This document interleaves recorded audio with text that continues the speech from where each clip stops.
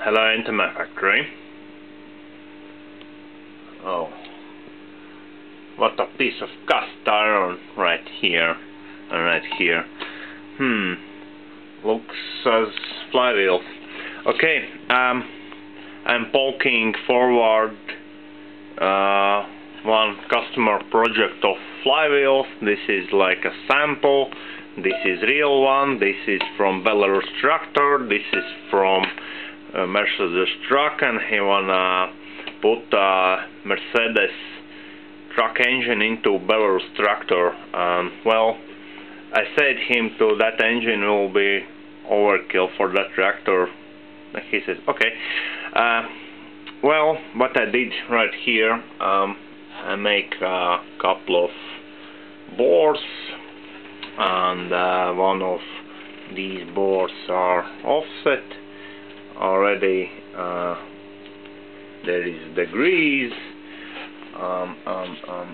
it's not on straight like a diameter, it's on little bit different angles. Also, I make a record for these boards already on the flywheel, and as we see, these boards is to offset, it's 221 and 267 degrees, not regular by 45 degrees. Also, this need this spacer ring because the distance between gearbox and flywheel is a little bit different. And I make this, but problem is that too I failed a little bit, and as you see here is a ring of the steel. I pressed it in,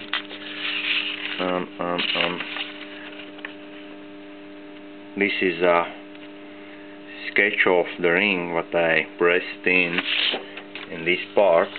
Also here is another drawings for add-on, not an add-on, but how they called in English, fixture for rotary table, because this work I doing on the rotary table, and this is an easy way how to center your part on the rotary table. Well, what else? Yes, I sometime was gone. I'm jumping on this now. One I destroyed, I custom it, and it's now like this thing. And in middle of January, yes, I get cold, and then party in hospital, sick. Yeah, and now all my day is sitting on the chair at machine, hour by hour. I take hour at machine and then relaxing 1 to 2 hours, and so I poke some works forward, but I cannot all day be in a workshop, so anything is going slowly.